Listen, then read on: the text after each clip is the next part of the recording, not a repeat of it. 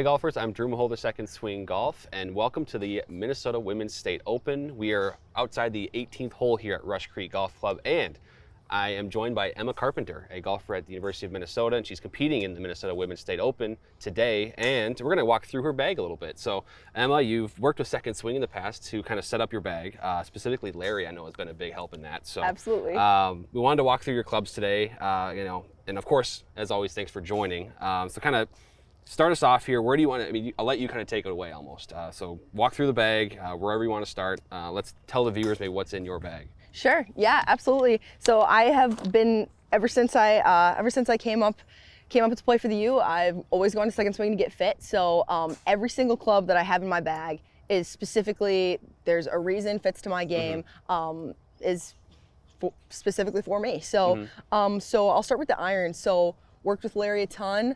Came in, got fitted, and we went with the Mizuno JPX 921 Hot Metal Pros. So these guys are a little stronger lofted, but they work really well for my swing speed because I'm still able to get them all up really high with a lot of spin.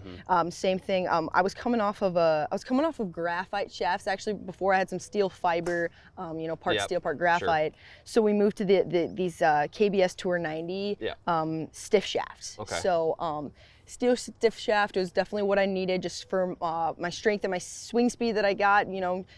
Getting stronger coming to college for sure. So they just work really well to, just narrow in that dispersion and then still get both the distance, the height, and the spin. Yeah, for sure. I think one of the most common misconceptions, I think, especially for like the female golfers that come in, is they go right to the ladies section. And that's a big mistake. And we always try to say, well, just because you're a woman does not mean going to the quote-unquote ladies section. It's always about your swing speed, how you deliver the club. And so pretty good example here that, it's not always going to be, the women go to the women's section or maybe even men going to the men's section. It's just about your swing speed and how you deliver the club. So. Absolutely. Yeah, so definitely noticed the biggest difference right when I switched to these.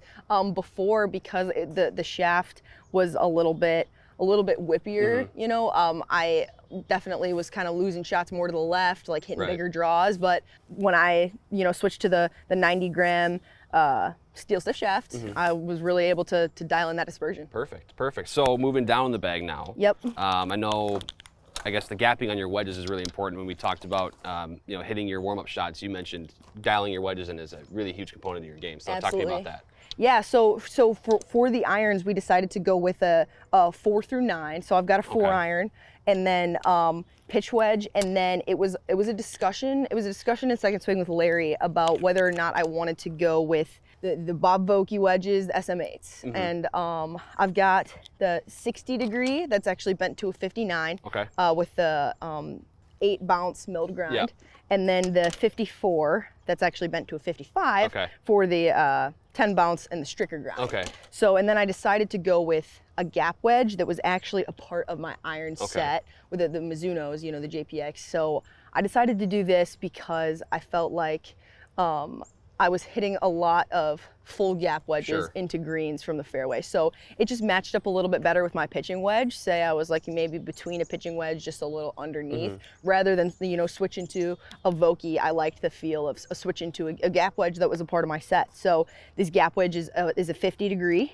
And yeah, matches up well with my pitching wedge. And then I've got these two, I've got the 55 and I've got the 59. So the 8 bounce and the milled grind is definitely better for around the greens, able to open it up, hit a lot of high lofty flop shots. A little more versatility probably with that grind. Absolutely, as opposed to the 54 or bent to the 55, it's got the stricker grind. So this is definitely, it's a little better sole for hitting it from the fairway, because I also hit this one from the fairway. A lot of kind of your basic square face shots with that one.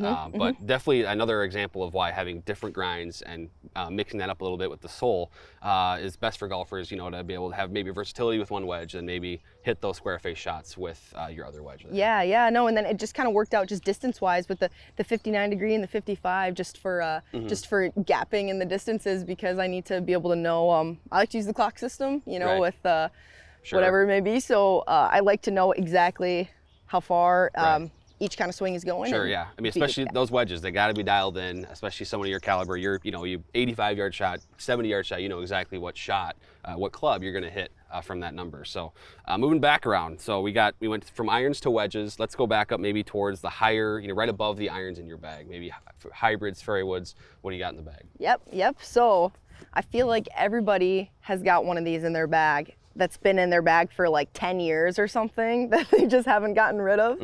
And that's this one for me, actually. So this is a Ping G410 3 hybrid with the Fujikara shaft, 60-gram regular flex. Okay. So, a lot of my clubs are all stiff, Yeah. but this one's a regular flex, and you know what? It's always set up well for me. Yeah. The way I like to swing it, my ball flight, everything, just over the last probably 5 years. If I'm really confident with it, I feel like I can hit it high, hit it further. Still land it pretty soft. Yeah. Yeah, like I said, just always set up well, got confidence, so there wasn't really a need to change it right now. Right, that G410 has been really reliable for a lot of players. You're not the only one that has kind of that same feedback. So a lot of forgiveness in there too, I know, with that club. So no surprise to see that in your bag, I think. Yeah. So now up to the 3-wood, or is it a 3-wood? 5-wood, 3-wood, what you got there? I've got a 3-wood here, Okay. Yep. Perfect. Looks like Ping G425. I actually play the same one. Hey, nice. Yeah, so I switched to this about 1.5 years ago. So we have 3-wood G425. So this one made a ton of sense for me because this one is comes out lower launch and lower spin. So for me, I don't have to really hit any 3-woods into greens unless it were, say a par 5. But I would say typically, on a par 5, maybe if I had in like a hybrid or a 4-iron, I would only use a 3-wood if I was really trying to chase it as far as I can. Right. So same thing with off the tee. This is a really good club to switch to if I don't want to hit the driver. Maybe if I wanted to hit something a little lower, or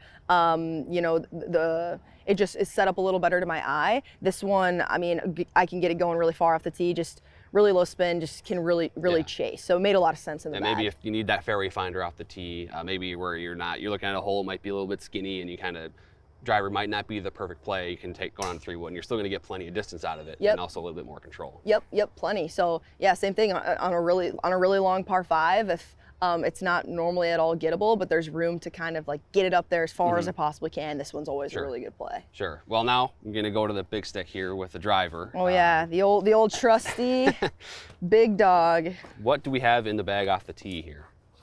So I've had this for about coming up on 2 years, I think, and I do not plan on switching it anytime soon. I've got the TSI2 head, 9 degrees of loft.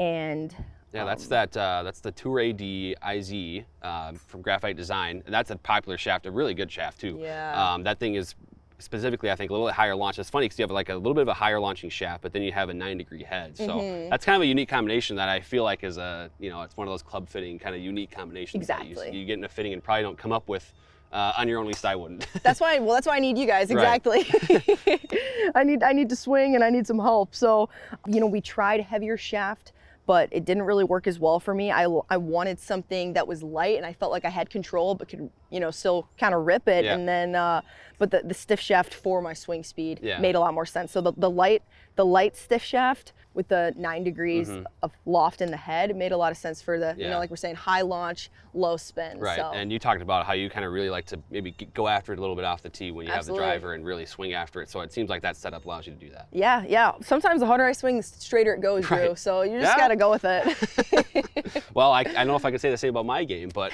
the better golfers are able to do that. So lastly now, we're going on the green. We're hitting putts. We're rolling in birdies. What do you have in the bag for that? Absolutely, yeah. So this guy's pretty new. Love it. And so we switched. I was using an R golf putter before that Larry has a lot of those in second swing. It's a really good putter. I had it for several years. I never wanted to switch, but basically that one just had ended up having quite a bit of toe flow, and this one's still got some toe flow, but a little less. So talking about toe flow versus face balance here. So I like to have just a little bit of arc in my swing. It's a pretty similar setup to what I had before, but so I like to have a little bit of arc, but nothing crazy. Before it was more like this. Yep. So it's still heavy. It's Scotty Cameron, Newport. plumber's neck that I love. Just love the way it sets up, and just the right amount of weight and toe flow for my stroke. And then I also, this grip on here, I like to have the thin, soft grip. It feels a lot nicer. It feels like it gives me a little bit more feel. Sure, yeah. It's interesting to see, you know, how much you pay attention to that toe flow aspect. I think that's a dimension of putters that a lot of golfers just don't really think about, or don't even, you know, it doesn't cross their mind. But fitting it to your stroke, you know, whether you're straight back, straight through, whether you have a ton of arc, I mean, it matters in the putter that you do select. So it's good to see. Obviously, I mean, someone of your caliber is going to pay attention to that and make sure that's dialed in their bag. So yeah, that's a pretty good look at it, I think. All 14 clubs in the bag, and someone with a Division I type of pedigree like Emma, really dial in, it seems like. And very interesting too, a lot of mix of brands in the bag too. You got some Titleist, you got some Pin, you got some Mizuno irons, so pretty all-encompassing look, I think, at the bag. Yeah, oh yeah, got all the different brands represented in here, but like I said, each one has a specific purpose, and definitely, I mean, I like to say I use almost every club each round. Oh, so. Yeah, absolutely. Well, Emma, thanks for joining, give us the time today. I know it's a beautiful day here at the Minnesota Women's State Open, and so I think without further ado, we'll kind of let you get warmed up and go shoot a little score today. Awesome. Thanks so much, Drew.